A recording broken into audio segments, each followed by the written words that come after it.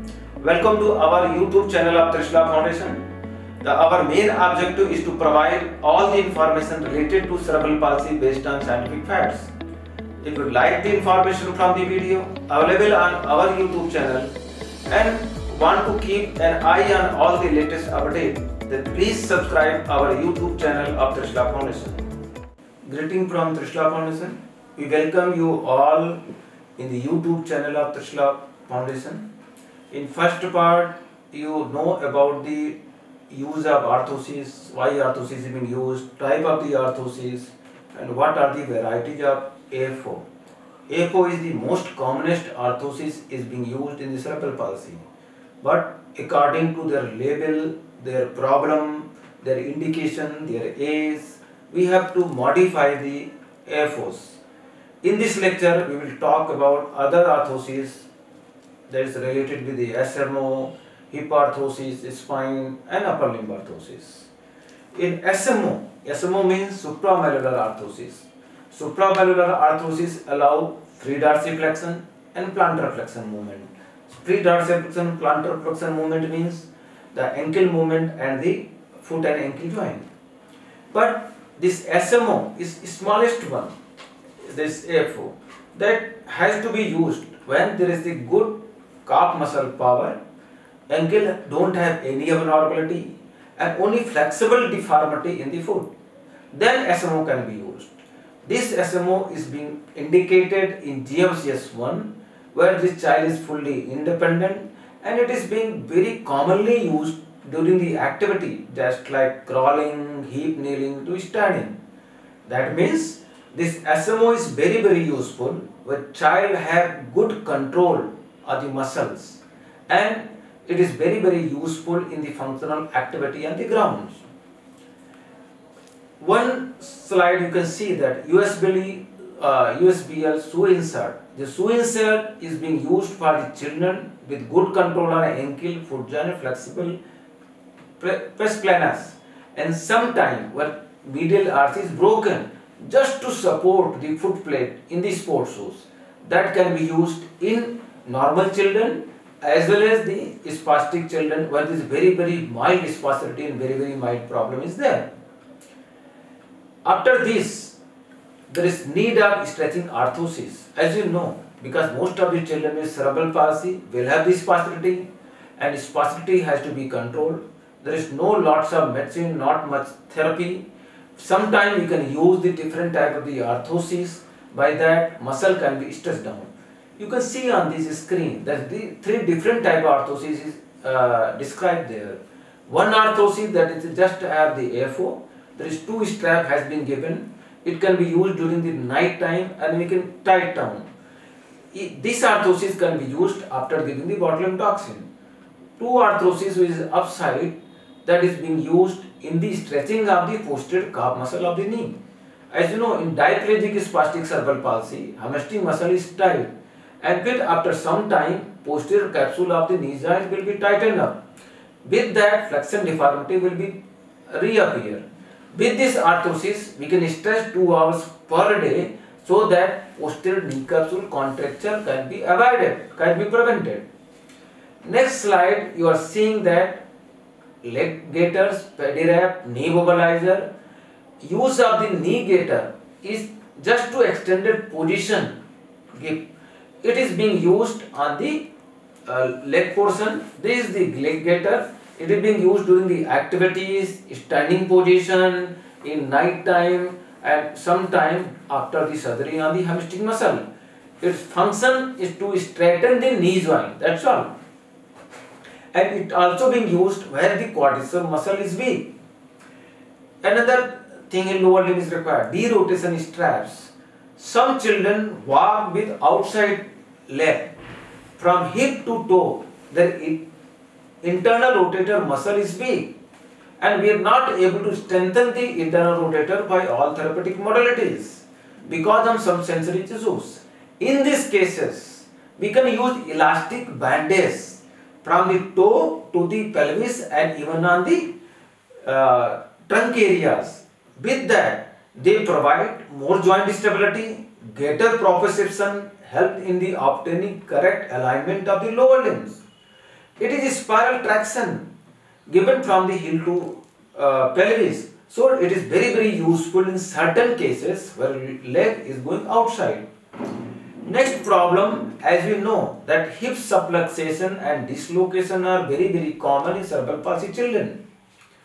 In non-walker children, just like diagnosis 4 and 5, it is common up to 75 to 90%.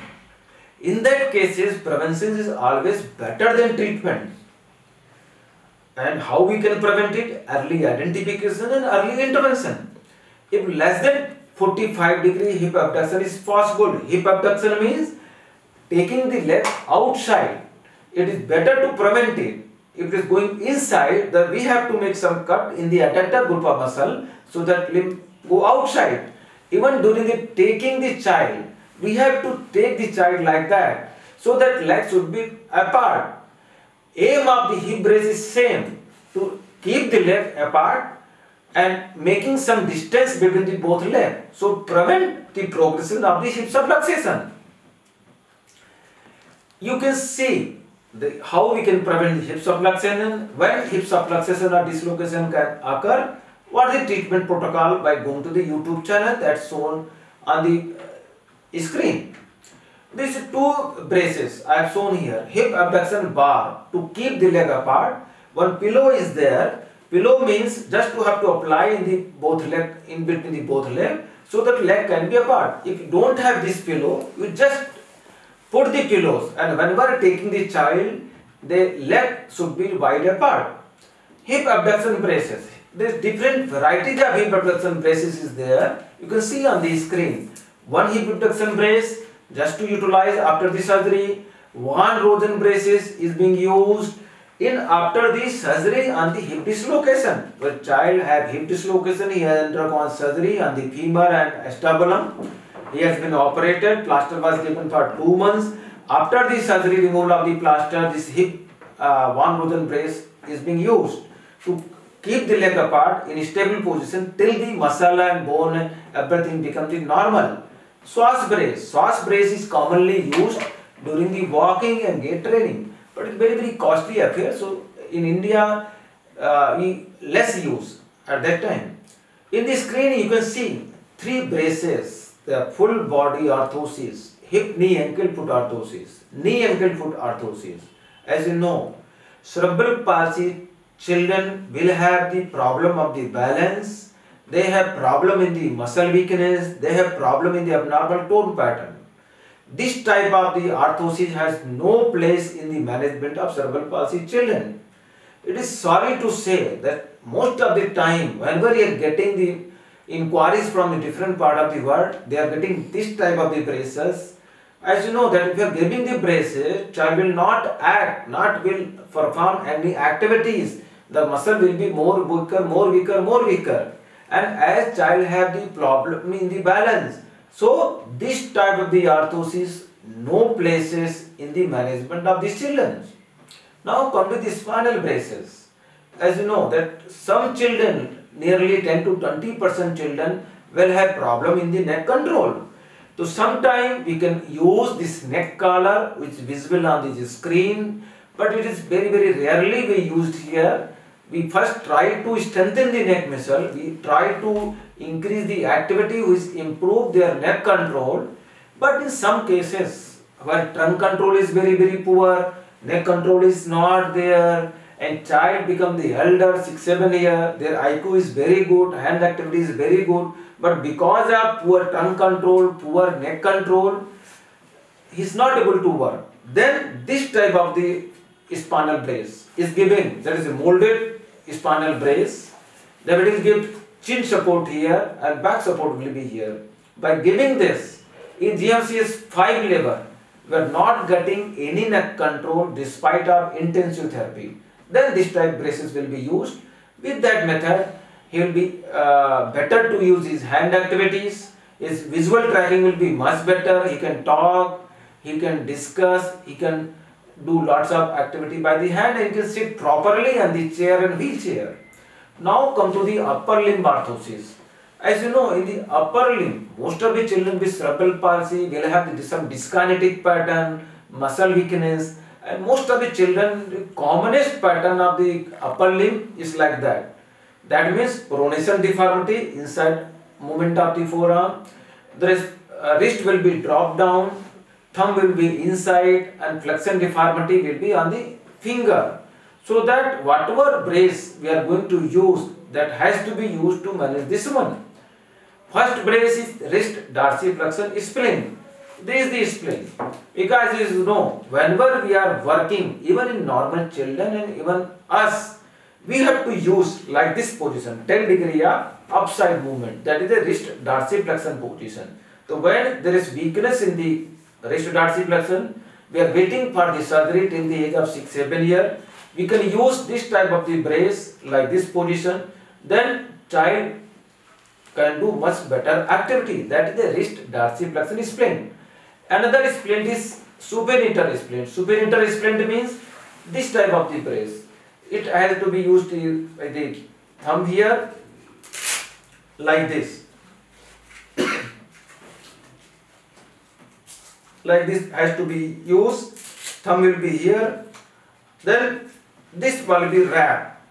And supination or pronation movement will depend on how you wrap, from inside outside or outside inside. Most of the function is being used in the supination. When we are eating, taking something, so we have to move upward palm. So by that brace, we can increase the supination movement, so that it will be better controlled in the child. You can see this small video. This is the supination pronation. It promotes for supination or pronation depending on how we wrap it. Attach it to back of the hand on the thumb side of the hand, and step also assist with wrist extension and radial deviation. That is much more useful during the activity. Thumb abductor splint. Thumb abductor splint means, I have told you that thumb in palm deformity is very commonest deformity in the cerebral palsy. We have to keep outside thumb. Then finger will be able to work. This is the one type of the thumb brace, like this. Like this brace. So this brace will be put like that. And one other brace can be made at the home, just putting one strap here and making a strap here, so that thumb will be outside. Then child can have a better function just by the writing, taking the object, taking the glass and eating. Hand gaiter, same gaiter, smaller size, can be used as a hand gaiter. Hand gaiter is very important during making the position in the crawling, and whenever in CIMT, when one limb is affected, other limb is normal. In the normal limb, this gaiter will be found and some cloth will be wrapped around, so that by abnormal hand, child will be working for 2 to 3 hours in a day. This is the indication of the hand gaiter. Now, after seeing all those common orthoses, now come to the type of the cerebral palsy. What type of the braces are being utilized? First, it is the hemiplegia. Second one is the diplegia, two commonest variety of cerebral palsy. In hemiplegic spastic cerebral palsy, most of the time, calf muscle is tight, spastic or shortened in long term. So, to stretch down this calf muscle, we need dynamic AFO. It is very useful. It gives good stretching to short muscle. It normalizes gait pattern. If dorsal flexion muscle is weak or poor selective control, or child has to walk and go to the school, then PLSO AFO is more useful. You can see on the screen, in the hemiplegic cerebral palsy, the different variety of problem can occur. Type 1 is a drop foot. In the drop foot, we can use PLSO, the some digit AFO type. Type 2 is true equinus. In this, dynamic AFO is very useful. In one case, in the apparent weakness, apparent equinus, where we have to use some side type of support, that is a dynamic AFO will be useful. Diplegic spastic cerebral palsy. Most of the diplegic children start walking with equinus gait in early age. But as time passes, if child have good motor control with severe spasticity, then they will start having the tightening in the hamstring muscle. That means they will start having the jump knee gait.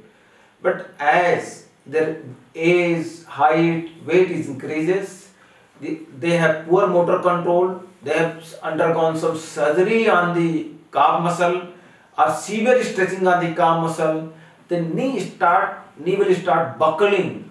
That will give crouch gait. Crouch gait means hyper dorsiflexion at the ankle joint and flexion at the knee joint and flexion at the hip joint. Foot will be the move upward, knee will be bent and hip will be bent. That is known as the crouch gait. Crouch gait is very bad because in the crouch gait they require 3 to 4 times more energy expenditure, and as weight increases, age increases, they can go to the wheelchair. Crouching increase at very fast speed in teenagers. Crouching is bad for the walking capability. That should be prevented. And knee-top brace depend upon their motor control, balance, how they walk. I have shown in the screen the 3 gait pattern: equinus, jump knee gait and crouch gait.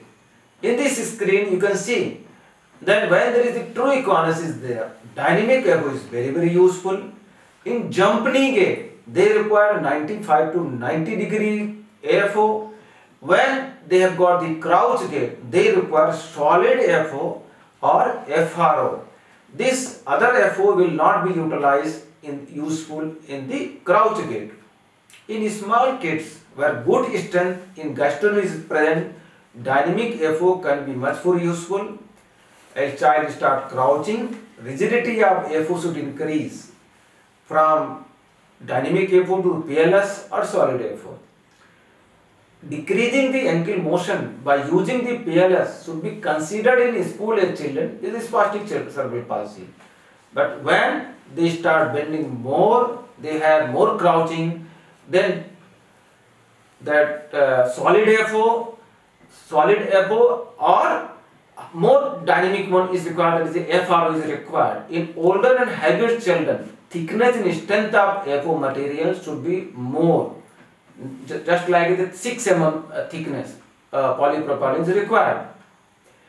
According to GMCS, in GMCS 1, I have told you SMO at dynamic is very useful. In 2, most of the time dynamic PLS is required.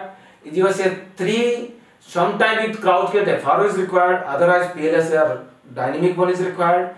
And 4 and 5, with crouch gait they require the solid AFO. And you know that orthosis, what we are talking about, it can be prepared by 2 methods. Just by taking the measurement by the scales or taking the mold with the plaster.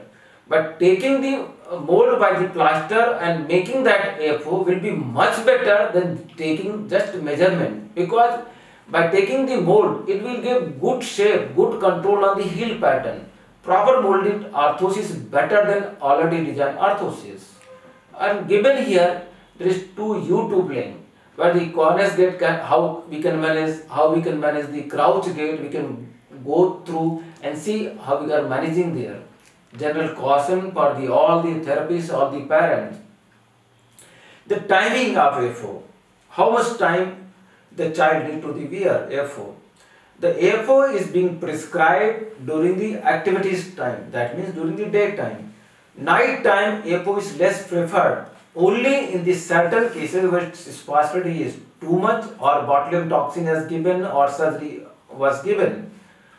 All the gait training, all the floor activity has to be done with the use of AFO. Without AFO, if you are doing the activities, foot deformity can develop, can progress up to the extent where that deformity cannot be prevented and they may need surgery.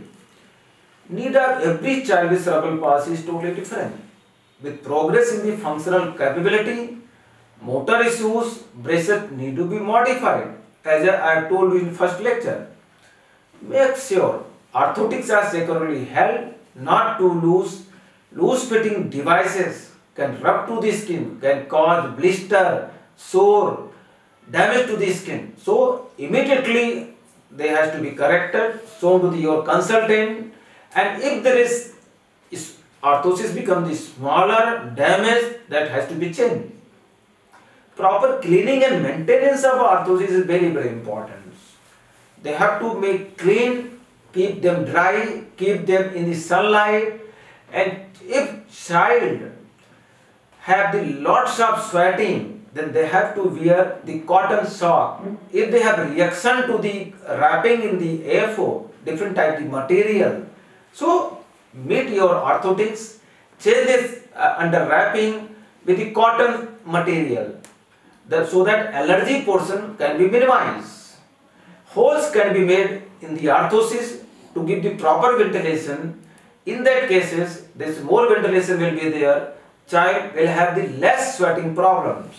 I have given some references for the specialists, orthosis. They can go there and have the lots of material available on the internet. So in this talk, even in earlier talk, I have talked about lots about the orthosis, what modifications is required, what type of the orthosis, when it is required, according to their problem.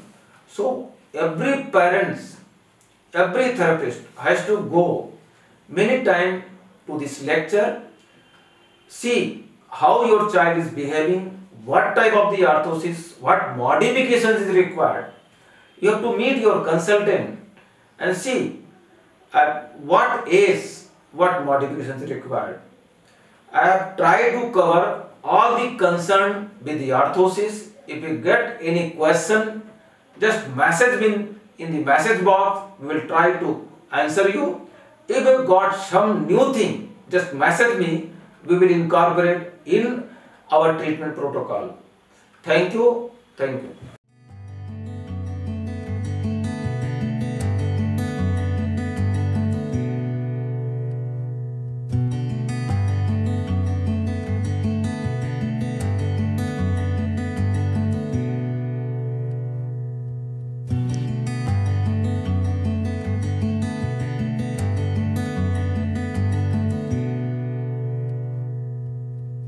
Cerebral palsy में अधिक जानकारी के लिए हमारे YouTube channel Trishala foundation और Jain 999 को subscribe करें।